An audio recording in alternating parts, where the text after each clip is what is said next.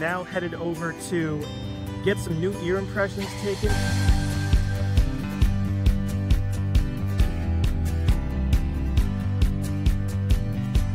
Here I am with the one and only Ray Woodworth. Ray? Yes. What are we doing? We're going to shoot impressions of your ears. So I have not gotten impressions done in probably 2 years, and the best in the industry is about to take my impressions, so enjoy. We got some wax. Just a little bit. I'm going to take that out for you. All right.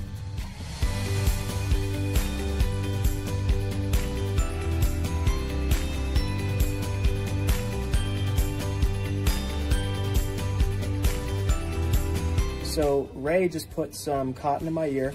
Ray, for the people, why do you prefer cotton over foam? That's a good question. You know, I get that question a lot in my classes, and through my experience being here at Sluggy, as long as I found that cotton is more effective. Okay. And I'll give you some examples. So if you have an ear that's really narrow and small, you can take the cotton down and get it to the diameter that you need for that ear.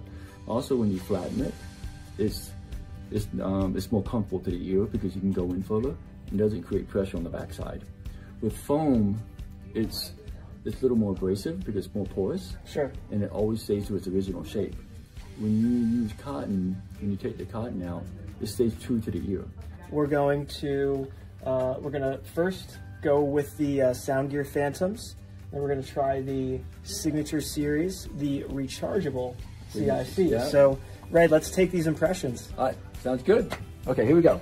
So, I think it's important, Blaze, when you put the tip in the ear, right? Make sure you support the head. Supporting the head is very important. You want to brace. I stick the tip in, and what I do is I let the material come out. As the material comes out, I come out with it, and then I go into the concert bowl, then up into the helix, and I go right in the center and let the material do its work. That's it. Yeah. What happens is, Blaze, is sometimes I think what we do wrong is when we stick the tip in, we pull out too soon. We don't let the material come out. So you want the material to come out before you start pulling out too quickly.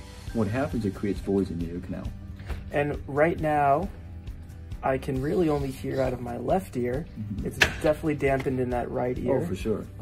But painless, Ray, painless. Well, that's good. So I'm going to brace the head, put the tip in, and let the material come out.